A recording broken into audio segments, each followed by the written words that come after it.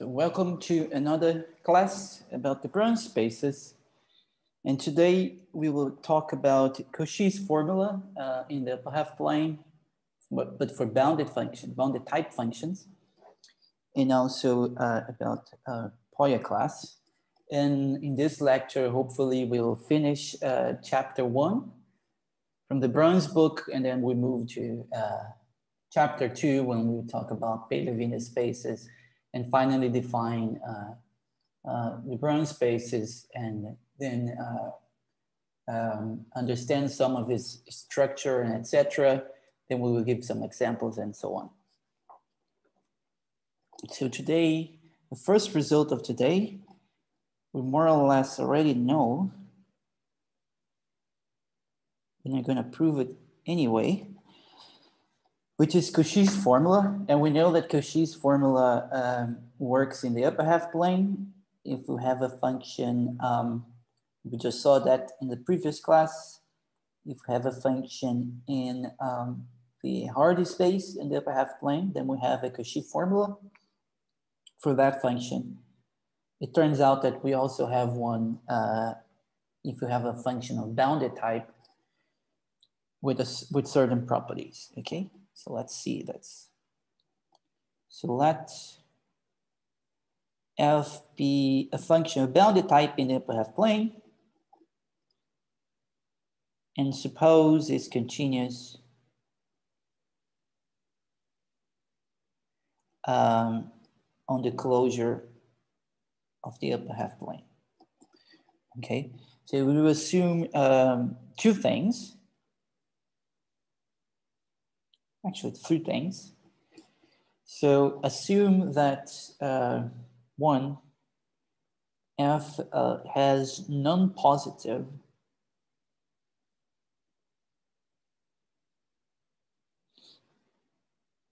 mean type.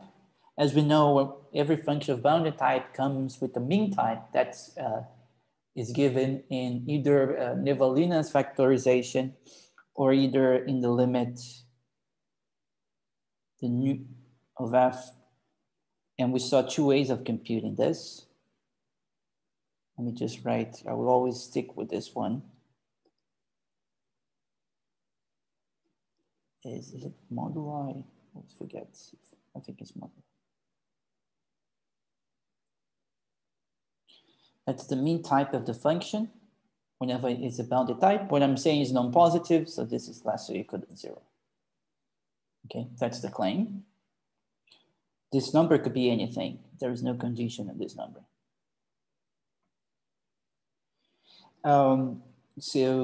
In general, what I'm saying, and here we're asking less or equal than 0. Also that if you go to the real line,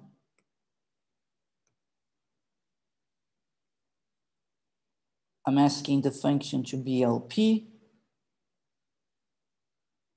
So this is finite, and P is some number less than infinity, greater or equal to 1. And what else? Oh, so just two things. Then we have Cauchy's formula, which is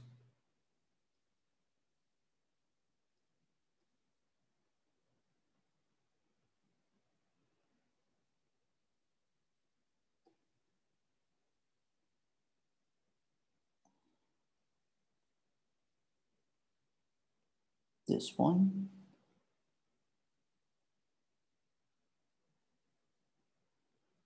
And this works for Z in the upper half plane, okay? So if you look at the real line as a counter integration, let's say in the Riemann sphere, then you will cover your function. That's what the first statement is saying. But if you evaluate in a point in the lower half plane, you actually recover the identically 0 function, okay? Yes, so that's Cauchy formula. So let's prove that.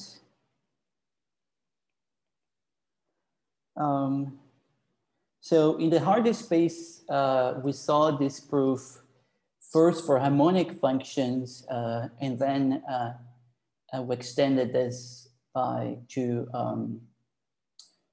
all functions in Hardy space. So we first did for the real part and imaginary part. And in there we use that epsilon trick.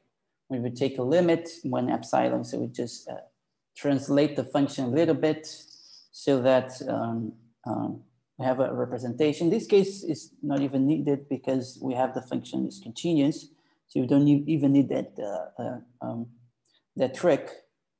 But in here, I'm not assuming that it's in Hardy space, okay? So, so we have to work a little bit more. And for that, I will need problem 27. Okay, so let me recall what problem 27 is.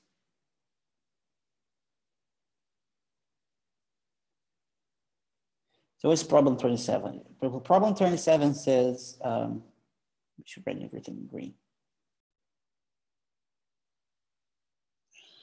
Great, so little technical problem. Now we're back.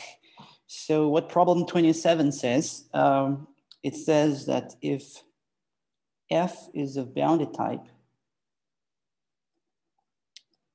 and the moduli is continuous, let's see, in the closure, then when you write it's Levalina factorization, so a Blasik product, some exponential, and some e to the g, where h is some real number, and the real part of g is just the convolution of some measure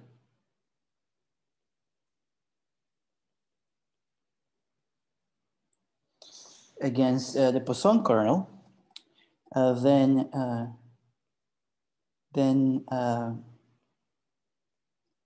continues to C, and F like this. Then the real part of G is actually less or equal than y over y pi integral from minus infinity to infinity of the log of F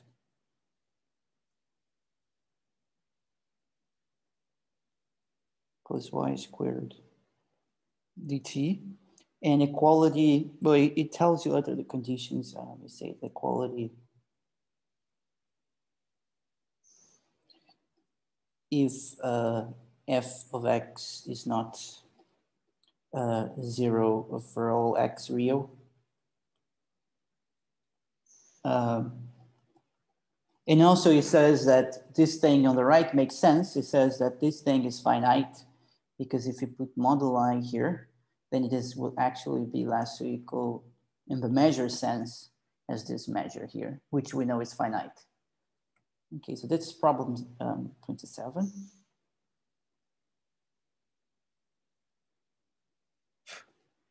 It states some other bits as well of information, but the important one will be this one.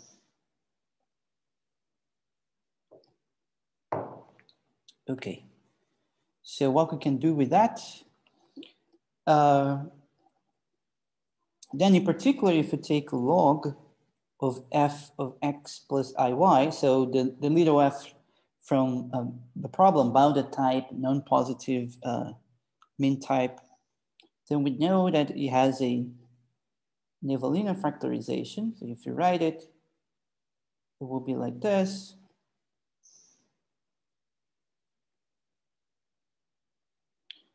G, but we know that all these other quantities here, this is less or equal to 0 by assumption. This is also less or equal to 0 because a Blasik product is always less or equal to 1. So this is less or equal to the real part of G. And then by problem 27, this is less or equal than y over pi, the log of f.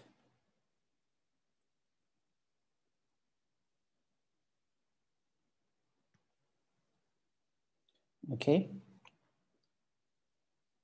So great. So what you can do what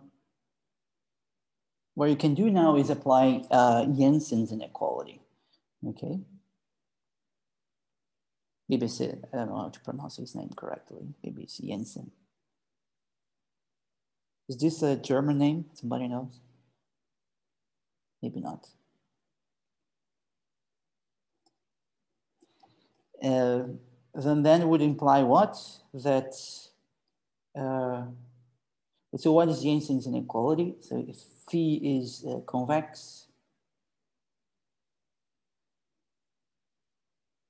then phi of the integral of anything, let's say some measure, let me put a name for this measure, let's say sigma.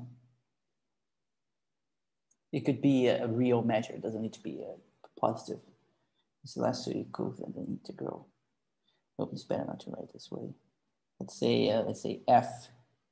Let's say integrating some function. Let's say g. G is another name. Then this is less or equal than the integral phi of g. And conversely, if phi is concave, then the inequality is reverse. Phi is concave. Then the integral phi of g is less or equal than this phi of the integral. Okay, so if you apply this to this right-hand side here, we have the integral of a log, then I could put the log out. And this is true as long as we have a probability measure. So I should point out that in all these things, we should have here a probability measure, okay? Otherwise it doesn't work. Otherwise it works, but you have to divide and multiply by the probability measure and apply it and so on. Anyway, we do have a probability measure here because the integral of just this bit here is 1, as we know. So therefore we can apply Jensen's inequality and we get that the log of f of x plus iy is less or equal than the log of y over pi integral of f of t minus x squared plus y squared dt. So then we can just eliminate the logs. So let me do that already.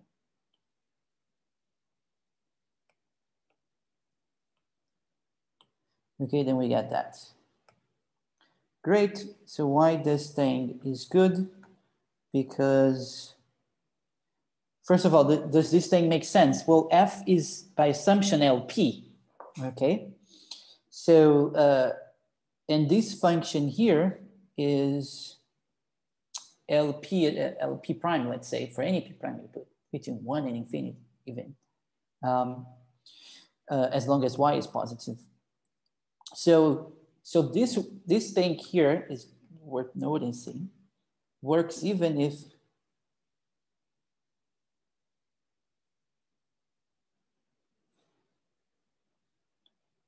p was infinity. That is, if f was bounded, okay? So far so good. And then what we do next? Well, then we define a function g, which we know we can do using the Poisson formula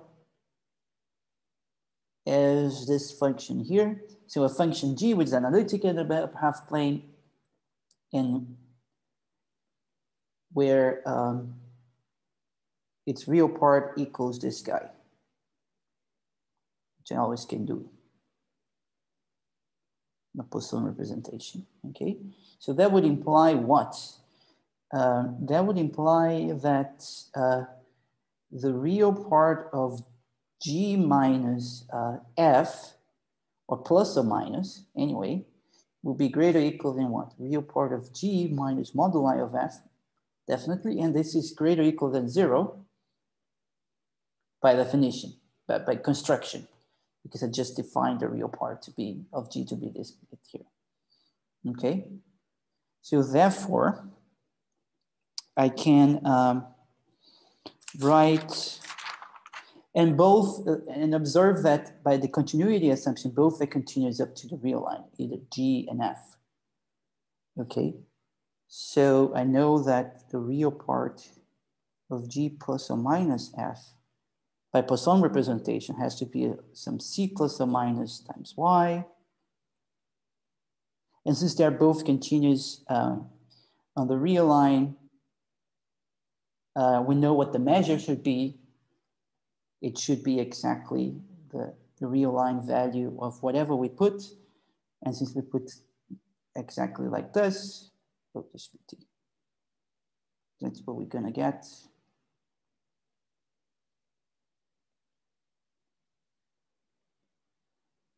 Okay.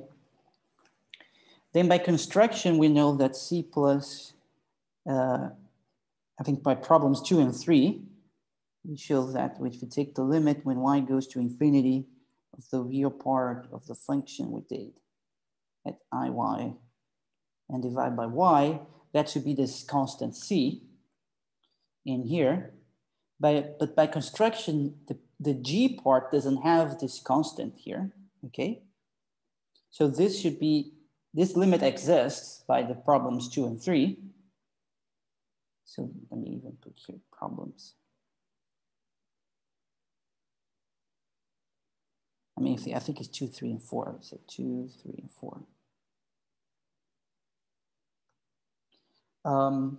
This limit would exist, but the limit for G is 0, also by problems 2, 3, and 4. So this would be just plus or minus this limit, which exists.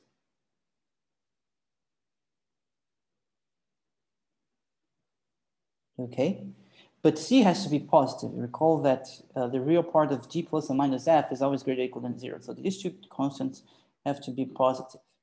And you're just showing that they have to be of opposite sign. They have to be the same constant, and the other one has to be minus the guy. So the only possibility is that they're both 0.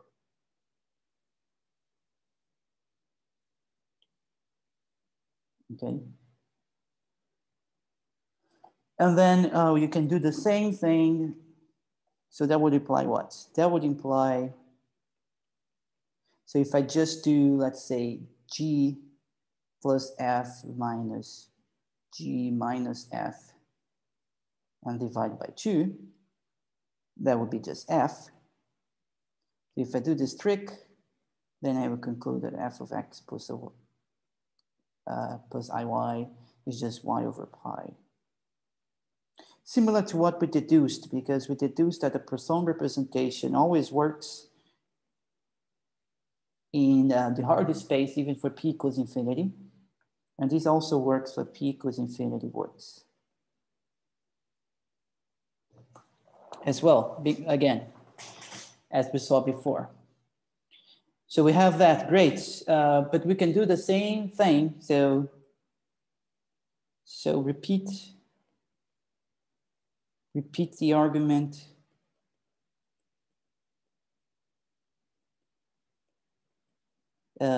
For IF instead of F. Okay. Oh, that's not what we get. Sorry, this is too fast. There's a real part here, of course, yeah, because there was also a mistake here because this should be the real part. Yes, because the real part is represented by convolution with the real part of the function, the Poisson kernel. So I forgot the real part there, sorry. So real part there, and then we get this, yes. This looks like we.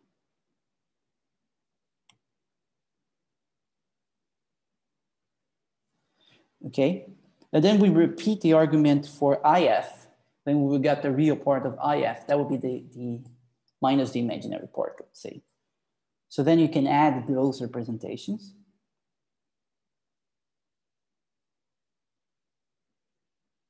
That the F is indeed represented by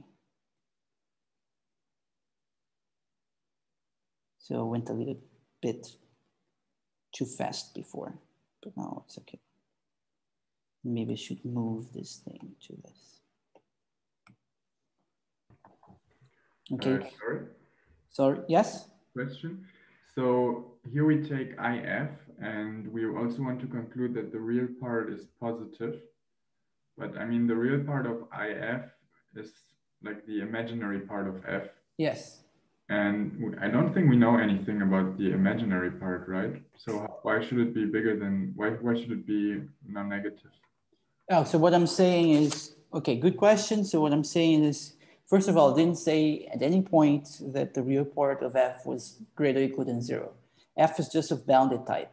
Yeah. I just want to conclude that F is represented, the real part is represented by a convolution with a Poisson kernel.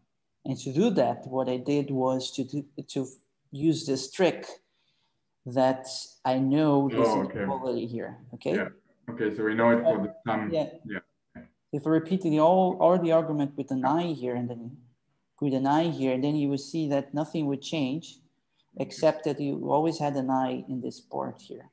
An I here, an I there.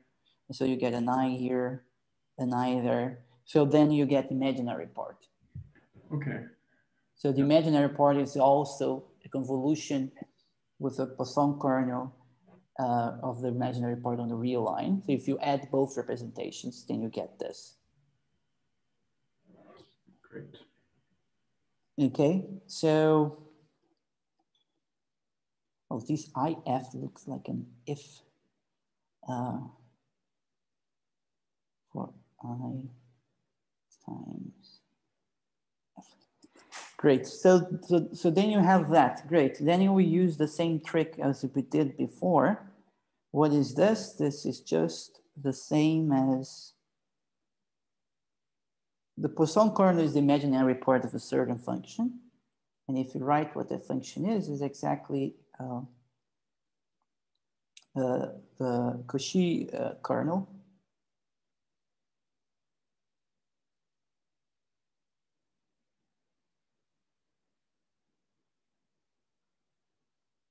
Okay. And here's the part where p equals infinity doesn't work anymore. I can't write this, I can't separate this integral by this difference if p equals infinity, if f is just bounded, because then this function is not L1. Okay, that's the problem. So I have to eliminate p equals infinity. But if p is less than infinity, then this function here is definite Lp prime, because p prime, the dual exponent of p, will always be greater than 1. Okay, so it turns out that this side here is analytic because f is L and p is less than infinity. Okay, and so by the same reason, this part here is analytic in Z bar. Okay, but then but this guy here is analytic in Z.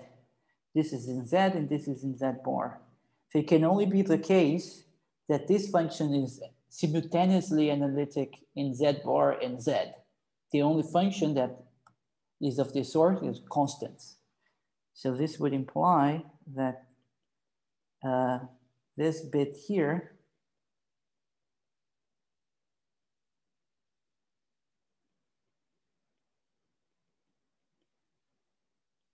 okay, is a constant C.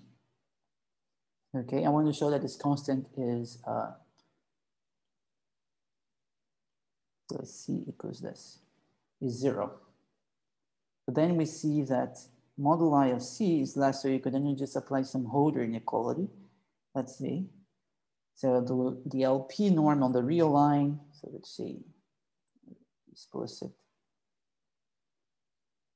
on the real line, and then I do the LP prime norm of this function here. That is Holder's inequality on the real line. Okay, but that would be equivalent of doing the LP prime. This would be this. Because, but if I do the LP, this should be supposed to be T. We put T. Okay, so so when you do the LP in T, this you can just translate by X, so this guy will vanish. You can, so it'll be just the LP norm of that guy. So let me replace this thing here, which will be just T squared plus Y squared square root minus a half. And then you do the LP prime norm, okay? And then you can just do a scaling in this thing. Just make a change of variables and say T equals Y times S. And then you will see that this thing is actually just Y to 1 over P times some constant P, okay? And P, not P prime, because the exponent we will here will be P prime minus 1 divided by P prime, which is 1 over P. Okay, and some other constant that will depend, let's say P prime. Okay, anyway, that's what you get. So then if you send Y to infinity, we conclude that C is 0. Okay, so similar to what we did before. So there we go. So then this guy is 0 and this bit is 0 and this thing is equals your function, and that finishes the proof. Okay. So again, a very simple kind of argument, but the crucial bit here is this an equality which comes from this bit, which is the main part of problem 27. Okay, let me see something before. Yeah, with problem 27 is already in the list of problems. So yes. And this is not a hard problem. It looks like, maybe look like a hard one, but if I recall, it's not that hard. I mean, the problems you, okay, maybe I'll comment about problem 7 later on, but it wasn't a hard one, at least. It's just tricky. Okay, so now we go to another theorem. So before I state it, so this would be a characterization for functions in Poyet class. But before I state it, let me just make some remarks before. So after this class, we will define, in the next class, we will define Pillar-Wiener spaces, and etc. And which is a subclass of the Brown spaces. Then we will define the Brown spaces. And the Brown space basically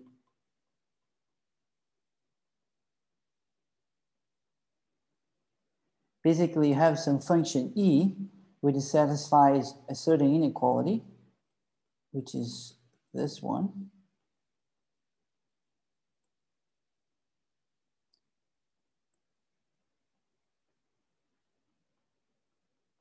So that's called a Hermite-Miller function, which I will define later, no worries. Okay. And from a function like this, you can associate a certain Hilbert space of entire functions associated with this function. Okay. And the point is that we want to know when a function satisfies this. And sometimes we want to know, we want some extra properties. So a good class of functions to work with the Brown space is a function from Poyet class. So if you have E from Poyet class, we know this inequality is satisfied with a lesser equal, okay? But there is a problem in the book that says that, well, if you put equal for some point, then it's not really interesting. So, so basically functions in Poyet class will satisfy the interesting ones, will satisfy the strict inequality. So taking a function, and also it has some nice properties because The other one would be that has no zeros in the upper half plane, which would be a requirement, and also it increasing in vertical directions. So that's why we will need to know some bits about Poya class. And so the next result will be about functions of Poya class, which will be the defining functions for the Brown space. So that's why it'll be important. And also there is some cool problems to solve just after this theorem, which I think is among the hardest ones in the book.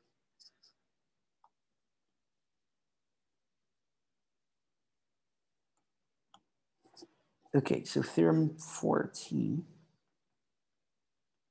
Did I put the number in the other one?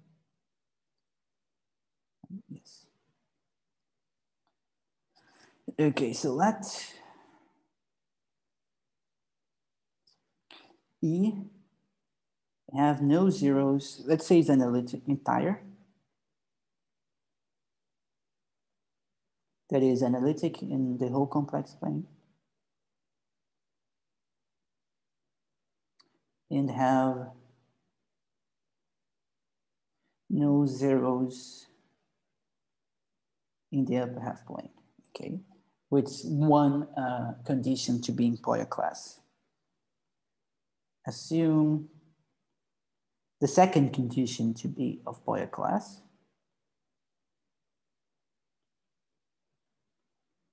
For all Z.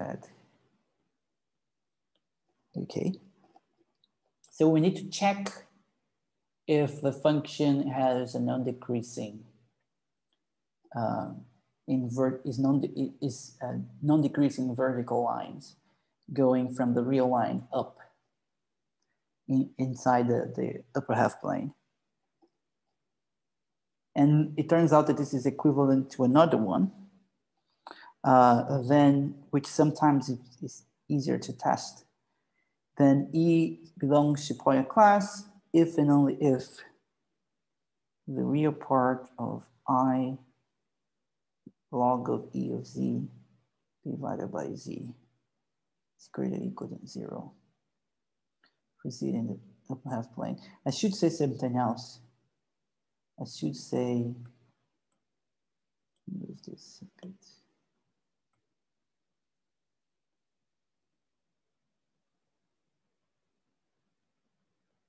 We'll normalize the function to be 1 at the origin, okay? So the way I'm defining the log, I can define the log in the upper half plane because E has no zeros there, so I can define the log. And since E has no zeros here at the origin, I can even define the log as like integral of E prime over E from 0 to Z, for instance. So that way I'll be defining the log of Z such that when I evaluate at the origin, it's 0 because E at the origin will be 1 and the log of 1 is 0. Okay. So we just need to check that the non-decreasing property is equivalent to this thing here.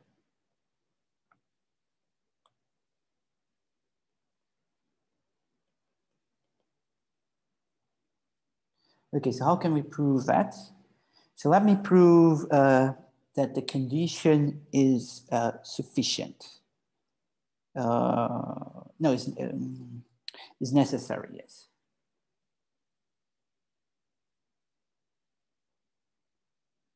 Okay, so how can we prove that necessity? So suppose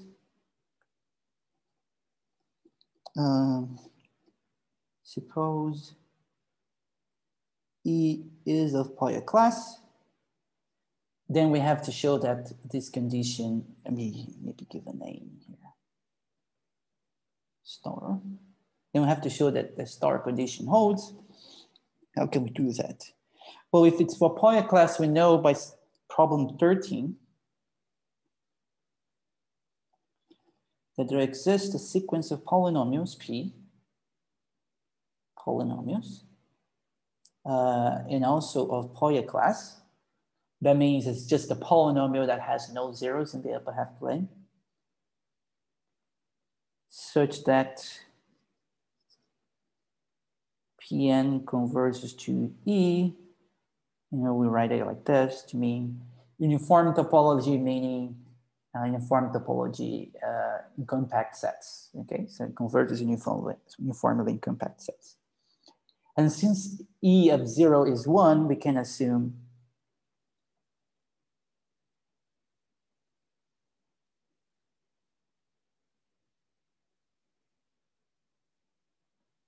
Pn of 0 is 1, because Pn of 0 will be, for n sufficiently large, would not be 0 and be close to 1, so you can just normalize and divide by the value at the origin. That would be okay, and it would still be converging to E.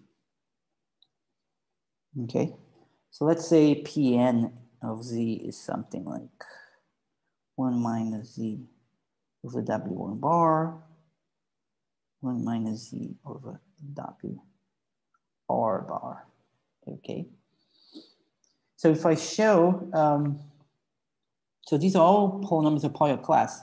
So if I show that this condition is satisfied for each polynomial, okay, in the limit, this condition will still be satisfied because it will converge pointwise, and then I will show that this condition holds, so therefore is necessary.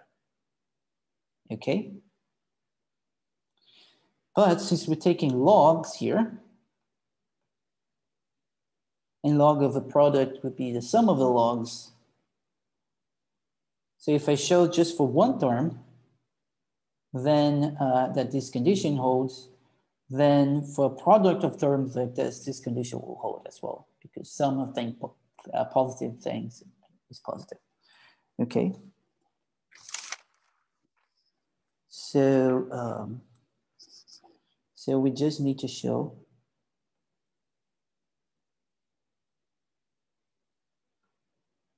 and these WJs here are points in the upper half plane, so W bar is in the lower half plane.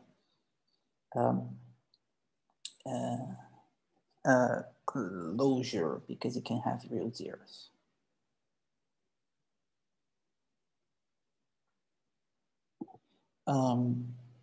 Yes, we just need to show star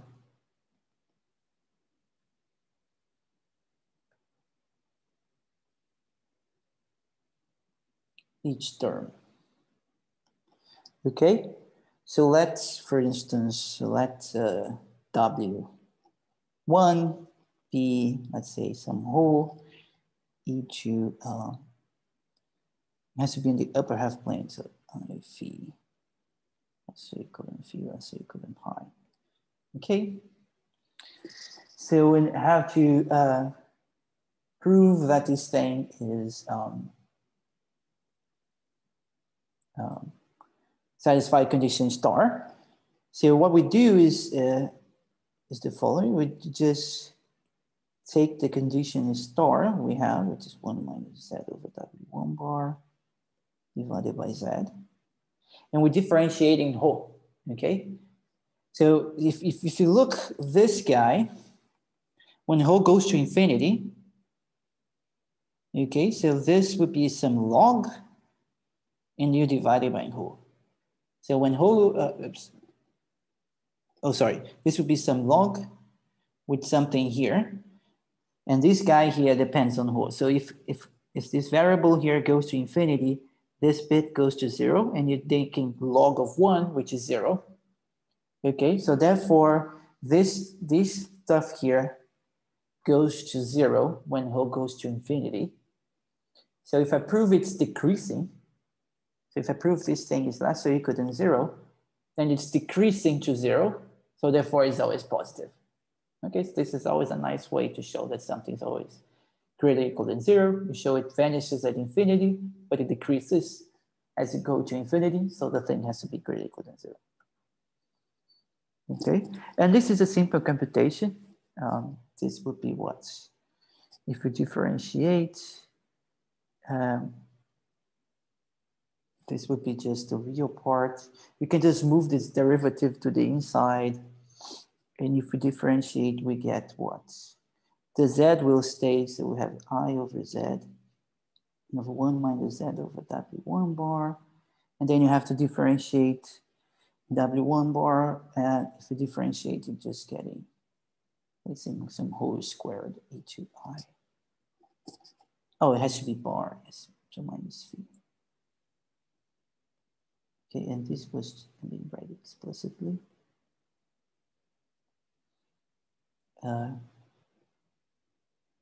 Yes, I'm just differentiating the log, okay? So that means it's just a simple computation to do. You can cancel this guy with that guy there, and then you can do the computation. And this is minus sine of phi plus y over whole divided by whole e2I phi minus c squared. Okay, so you have to, again, you have to multiply by the conjugate of the denominator here above and below to take the real part, etc. You do that and you see that you get this, and this is less than or equal than 0. Okay, as claimed, so therefore it's positive because at infinity, this thing here is converging to 0. Okay. Oh,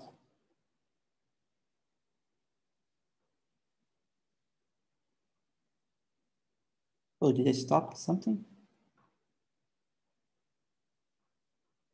Oh, I did. I don't know why.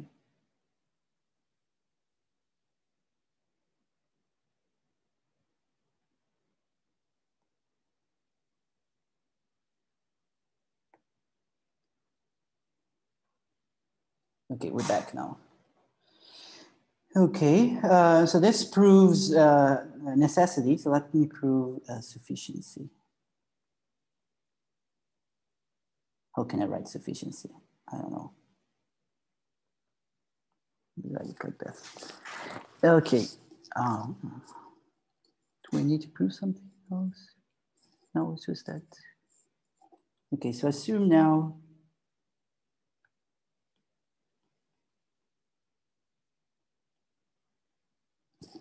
And by the way, any questions in the previous proof? In the necessity part?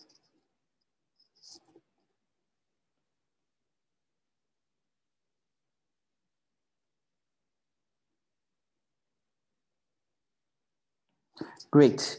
So this will be another one of these proofs that we're just trying to, first we characterize the ones which have no zeros, and then if it has a 0, we'll remove it, and then prove that once we remove it, we have the exact same condition.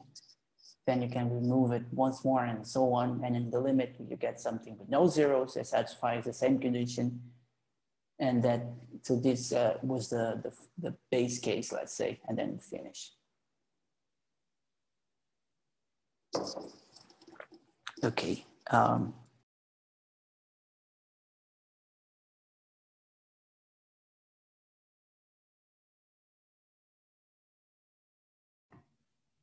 I think you're still muted. It's now okay? Yeah, now it works again. Great. I don't know why my internet is shutting down. I don't think it's the internet. I think my computer is stopping the internet for some reason. Okay, so let me prove that. Maybe I can finish this proof before the internet shuts down again. Okay, so what do we have to do? Well, we know this thing is greater or equal than 0, so we can apply Poisson's representation. That's the step 1. So, okay.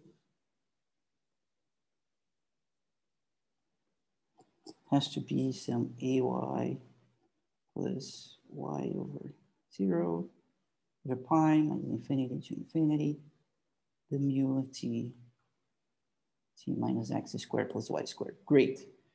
Okay. But we do know what this function is, because if you look, this guy here will be well defined as long as, on the real line, as long as it's not a 0 of the function e. Okay, so if I define, so let phi of t be just the real part of I log of E of Z,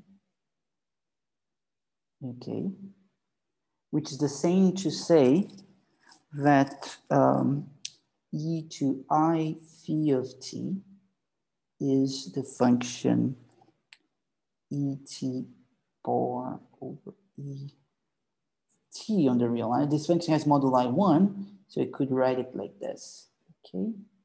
Or maybe there is a 2 somewhere. Yes, there is a 2 right here. Divided by 2. Yes. Okay. So if I do that, what we know about Poisson representation is that if I integrate from A to B, the mu t, this will be the limit when y goes to 0 of the integral from A to B of the real part of the function that I'm representing.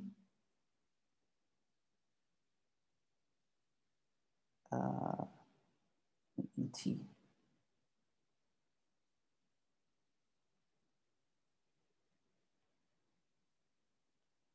Okay, but this will be just the integral from A to B. I could just put y equals 0 here, and that would be exactly just phi of t divided by t dt. And this will hold if e of x is different than 0 for all x between A and B. Okay.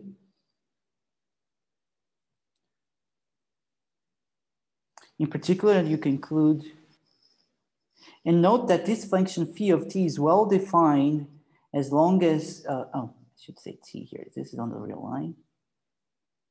As long as e of t is not 0. So maybe I should even say this thing here.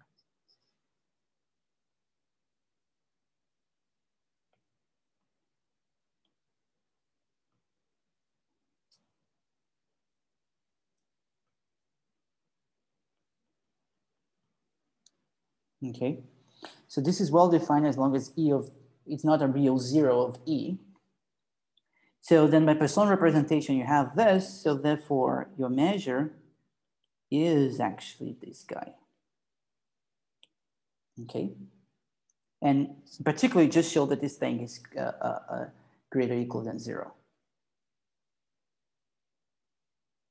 Okay, there will be another way of showing this that we will do later, that we will show that actually phi prime is greater or equal than 0 whenever it's defined, okay? And at the origin is well defined in the neighborhood of the origin, it's vanishing at the origin. So therefore it's negative for x negative and positive for x positive, phi of t, for t positive and t negative. So if you divide by t, that's why when you divide by t, you get something greater or equal than 0. But we will do that only later. Okay, so far this just comes from Poisson representation because you know that mu has to be positive or no negative. Okay, so let me deal with the case that E has no zeros.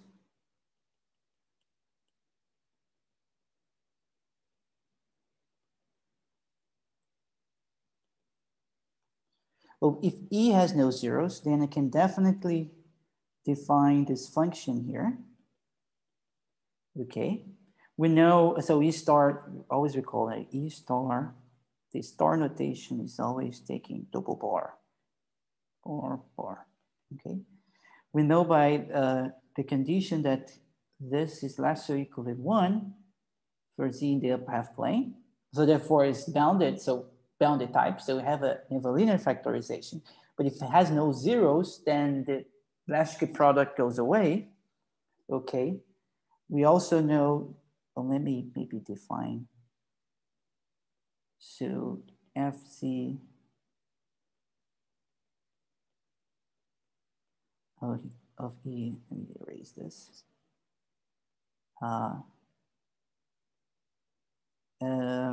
Has an Evalina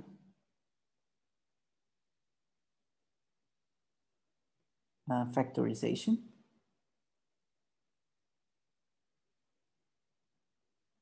Recall that the condition for Evalina's factorization is that 0 is not an accumulation point the origin is not an accumulation point of the zeros, but f of 0 is 1, which satisfies the condition.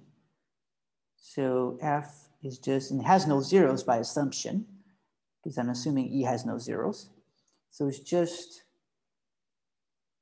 this thing. Okay, and then by problem 27,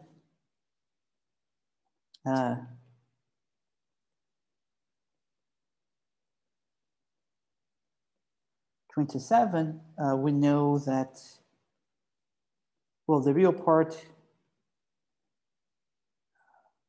of G has to be greater or equal than 0 because F is less or equal than 1, okay? So, so in principle, so we know that real part of G is just what? A measure convolved with the Poisson kernel, okay?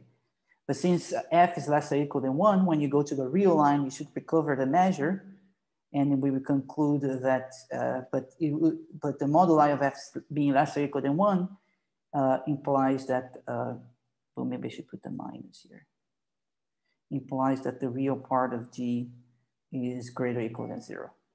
Okay, the measure is greater or equal than 0.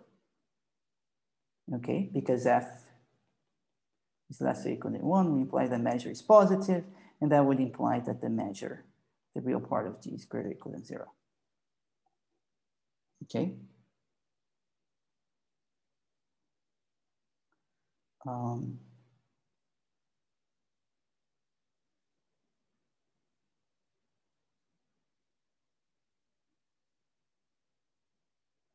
Now I have to take a look at problem 27. Just make sure.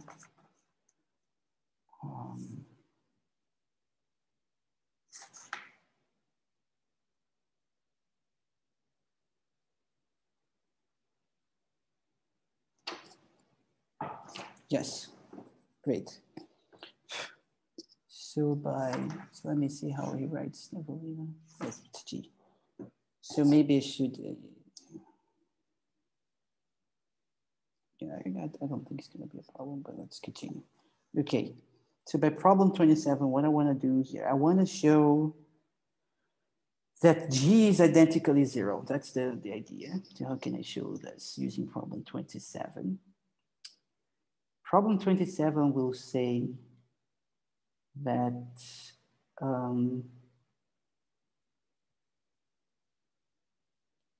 the real part of G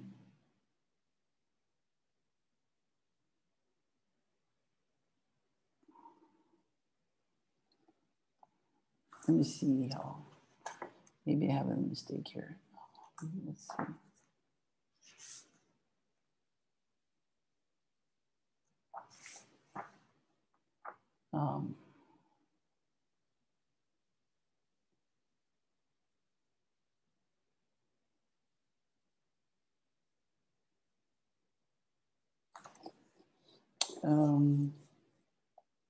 Oh, yes, it's even worse than this. When we go to the real line, yes, we have more. Yes, I think we have more, yes. So we do know that this is the Leibniz factorization for G. Okay, so NG, let me write it explicitly so I don't have any problems. These arguments in this book, I think you already figure out by this point, they're very sharp. You have to follow a very strict sequence of steps. Otherwise, if you try to do something different, etc., then you may hit a wall and then you have to go back and do exactly the original argument. So that's why sometimes you can get confused. So this would be a measure.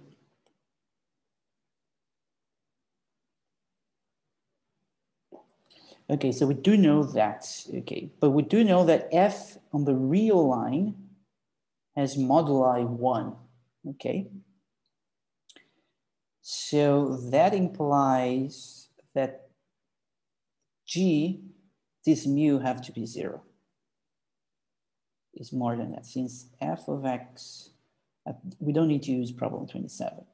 is moduli 1 for every x on the real line. It has no zeros. Okay, continues up to the real line. Okay, that would imply by problem 27, actually we have to use problem 27, but the equality part, that the real part of G, that mu, now we got it, that mu is actually just the log of f of x, f of t dt, but that's identical to 0. Okay, so let me go back to problem 27 here. Yes, so we're using this equality part. Equality if f has no zeros on the real line. Okay, so that's why. So we have equality here, but this bit is 0 because f is equal to 1 on the real line. Okay. Okay. What else? So G is 0. So f is just an exponential. And then I will leave you to, then it's easy. Then it is easy to show. Oh, again, and moreover, h here, h has to be less or equal than 0. Because f has moduli less or equal than 1 in the upper half plane. And now where we know that G is 0, this is going to be h times y in the upper half plane. So therefore, h has to be less or equal than 0. Okay, so with this information, then it's easy to show that. So f has to be just an exponential. That means e star over e is just an exponential. And then you can easily figure out that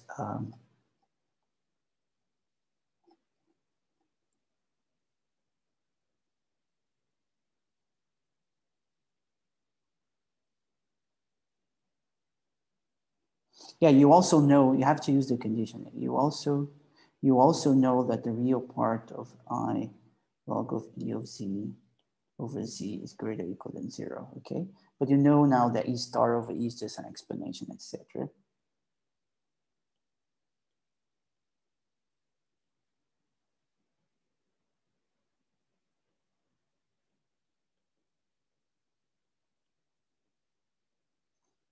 That EZ is just E2 minus AZ squared plus some I PZ with the imaginary part of P less or equal than 0, I think. Let me take a look quickly here.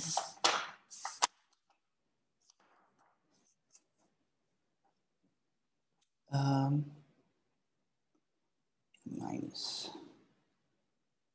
I just want to write exactly as in the result.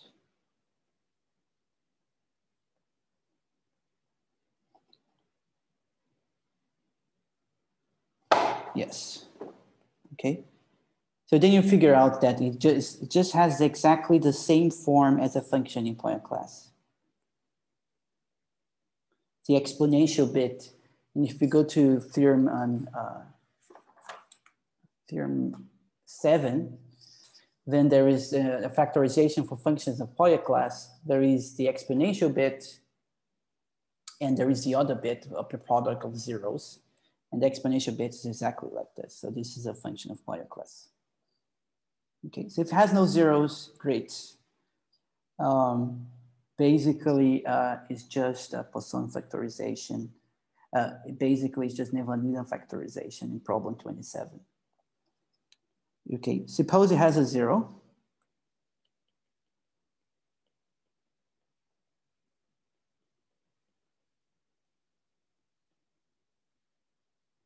Okay, suppose it has a 0. Then let's say you write E1 of Z you cut that 0. You say divided by 1 minus z over W1 bar. Okay, so you cut that 0. So then in particular, you have that 1 star over E1. So I want to show that E1 satisfies exactly the same conditions of the theorem. That is, satisfies the inequality, doesn't have zeros on the upper half plane, is value 1 at the origin, and the real part of the I times the log divided by z is greater or equal than 0. Okay, so let me show the inequality part first. So this would be this times what? 1 minus z over W1 bar, 1 minus z over W1. So I want to show that this function here is less or equal than 1. This function here on the left-hand side. So this would be this. This guy is less or equal than 1 than the upper half plane. And this is just something like O of moduli of z, O of moduli of z for z in the upper half plane. So I can definitely apply fragment Lindelof. In particular, the maximum of this function in the upper half plane would be the maximum at the real line. And on the real line, this is 1. So the fragment Lindelof maximum principle implies that E1 star is less or equal than E1. Okay, in the upper half plane. Great. Definitely doesn't have zeros because I'm cutting a 0 in the lower half plane, which is not on the upper half plane. Any questions here? Sorry. Yeah, I've got one small question. Yep. When we show that the second part is bounded by 1, yes. Can we just say that this is a Blaschke product, and so we know that it's bounded by 1? Because I mean, it's just a. What did this guy here say? No, I mean on the other side, so where you apply the fragment Lindelof principle. Yeah, you could, but this is in the opposite direction. If it was W1. Oh yeah, we should have, yes, okay. Am I writing this right? I think yes. If you had a Blaschke product, this should be in the upper half plane. Yeah. And it's in the lower. Okay. This is a similar trick when we showed that when we showed what? When we showed a function is in Fourier class, we also had to remove some zeros, and in there we did a similar thing.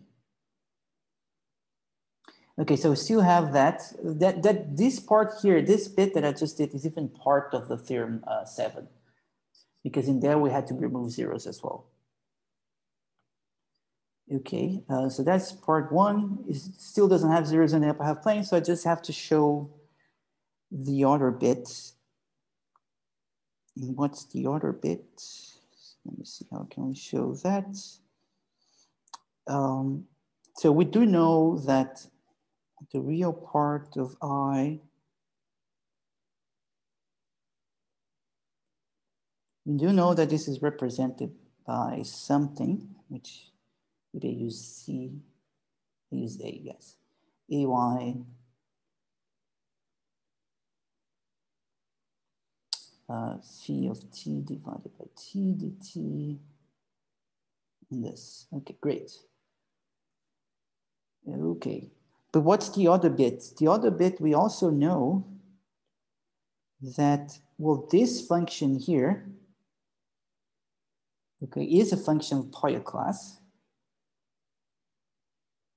because this guy is in the lower half plane.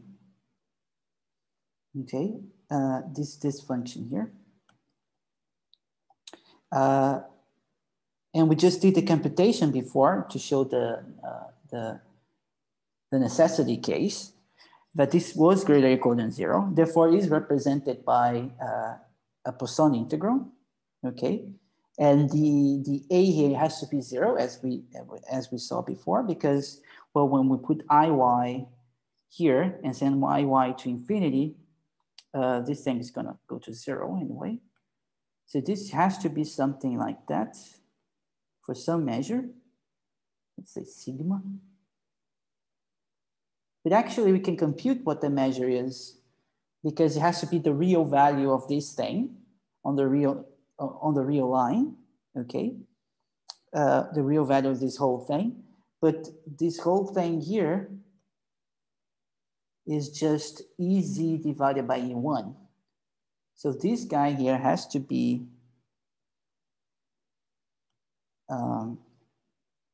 yes, phi t over t minus phi1 t over t dt, where phi1 is just the real part of I log of E1 of t. Okay. This is only defined when you have no zeros. I mean, I'm always writing like this, but the correct way of seeing it is as a limit going from the upper half plane, okay? Because the log is defined there, and then you have to take the limit. Anyway, so my argument was this has to have this representation because this is greater or equal than 0. So we just have to figure out the measure, but we know what it should be by definition is of this form. And so it has to be this with phi1 being this guy, okay? So that implies that the same formula holds for E1. Let's just make a difference.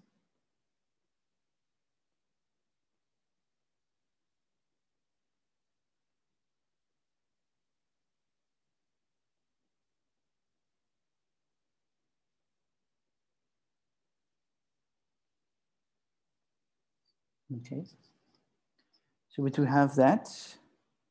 And now I want to show that phi1 t over t is greater or equal than 0. Okay, I don't know that yet. Okay, so let me show that. So first of all, since E1 at 0 is still 1 by definition, since we define it like this, and at the origin is still 1, great. So that implies that phi1 at 0 is 0. Okay, great. And then we can compute, since E1t bar divided by E1t equals e to 2I phi t. Okay, you can compute the derivative on both sides and see what you get. And differentiating in both sides, you get that this is the real part of I e prime of t divided by e. But we know that this is another quantity as well. This is the derivative in y of the log of e of x, oh t, sorry, t plus iy. So differentiating y and put at y equals 0. Okay, this is another simple computation. We already did that in the theorem about Hoya class factorization of functions in Hoya class. Anyway, but then you observe the following: by the condition that e of x, by the condition that e of x minus iy is less or equal than e of x plus iy, if I differentiate the moduli in y and evaluate at the origin, this condition here will imply that this is greater or equal than 0. Okay, so you have a function that comes from the right is greater than a function that comes from the left. Therefore, the derivative at the origin has to be greater or equal than 0. Okay, so therefore, this implies that phi1 of t divided by t is always greater or equal than 0. Okay, so that implies that the real part of I log of E1 of z divided by z, since phi1 of t is greater or equal than 0, is greater or equal than 0. Okay, so great. I just verified that I can remove a 0. And once I remove a 0, I still have the exact same properties. So then I can write this as this. I can remove several zeros. and En will still satisfy the conditions.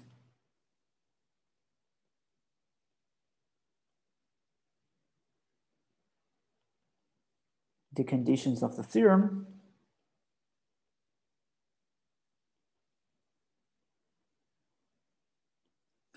Okay, so then I want to show that this infinite product converges, and the right way of doing that, we call that in Poya class, we had to multiply by something like an H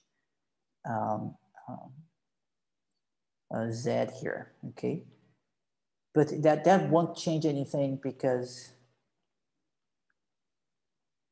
whenever I take moduli here, this will depend only on X. And if I take the log, and if you recall, if you look to this condition here, whenever I have an exponential like this, so when I take the log,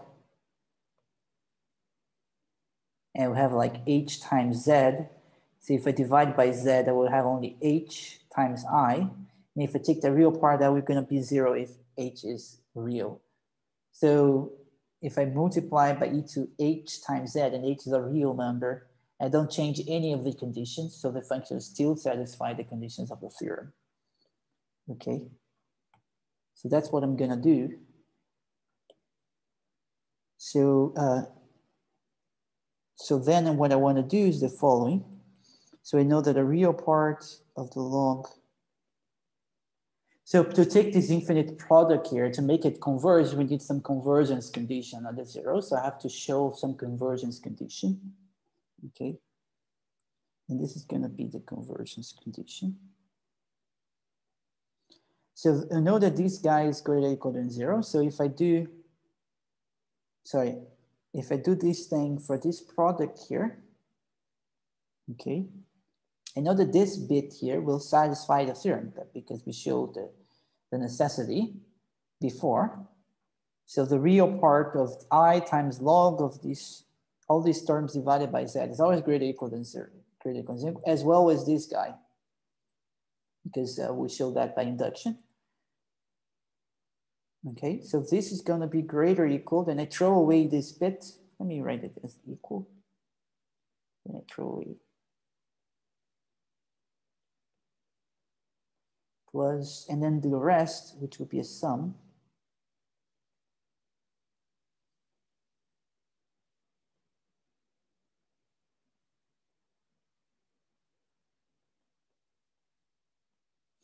Okay, but then I can just throw away this term here, because it's greater or equal than 0, and just say that this is greater or equal than the sum. Okay. And but the real part of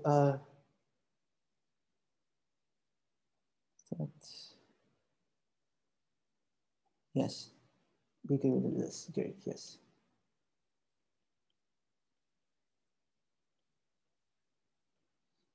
Then if I evaluate as Z equals I,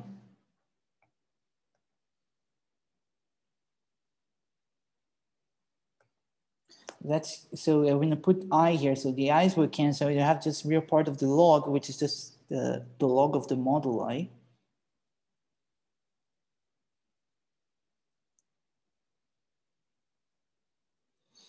Okay.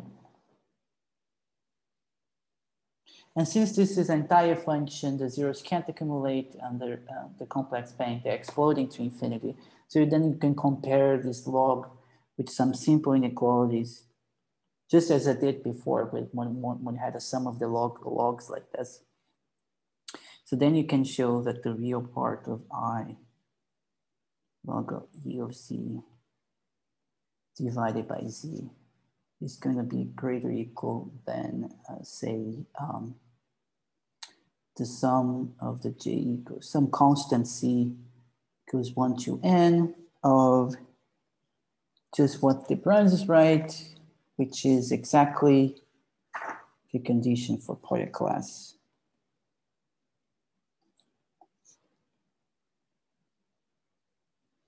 J squared, a bar, and this would be J. Okay, and this will only work if Wj say is greater or equal than some big R, let's say. But you only have finitely many of these guys, which is less than R. And yes, you only have like finitely many of these guys, which are less or equal than R.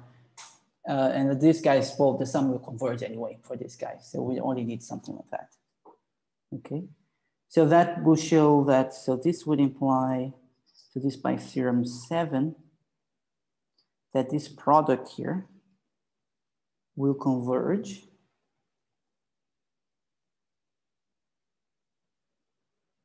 that Hj numbers are equal to these guys here. This converges, and it's a function of Poisson class, okay? But then E equals,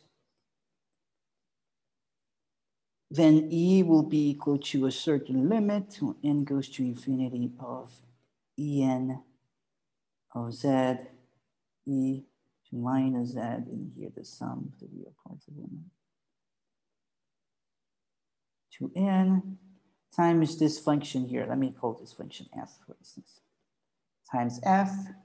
And that limit has to converge because the limit of F converges and F is just 1 divided by these guys here. So this has to converge, whatever it is, it has to converge. Let me call this guy G, not G, let's say H. Okay. Now H has no zeros.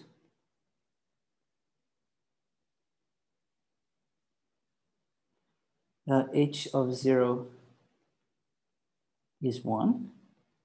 Okay. We did know that En satisfies the conditions of the theorem. So it satisfies the inequality in the upper half plane. For instance, the inequality En star is less or equal than En on the upper half plane. Okay. But then, as I mentioned, if I just multiply by an exponential times some real number, it doesn't change this inequality. So we still have that En star is less or equal than Hn star is less or equal than H in C plus. And also this condition here will still hold because we do know that for each An, the real part, En, the real part of this was greater or equal than 0, okay? But the real part of this guy, but if you do for the same function here, I mean, I should call this function not H. Call this whole thing here. The limit I'm calling H. And for each term here, you just have En, which satisfies the thing times this. But again, if you do this thing for that function here, you're just gonna have the real part of I times this number, which is 0 because this number is real. So that doesn't change anything as well. So we still have that this thing is greater or equal than 0. So therefore, by what we did first, this has to be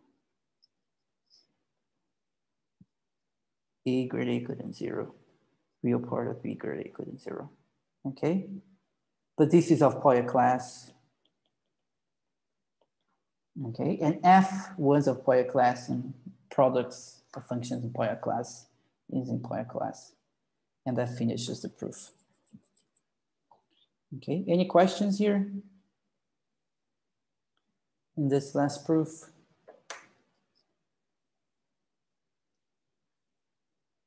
Okay, so as I said, these proofs, these arguments in the Branges book, they're very sharp. It's hard to try to come out in a tangent or try to simplify something because they're very well structured. So sometimes it can get a bit annoying or even like tedious to follow every single part because there is no other way, basically. But anyway, that finishes chapter 1, which was all the prerequisites we had. And next class, we will talk about Paley-Wiener spaces. And maybe even the other class, we'll do some applications of Paley-Wiener spaces to some things in number theory. Hopefully it will work this out. But anyway, you have any questions, comments before we finish? Okay, so thank you and see you next time.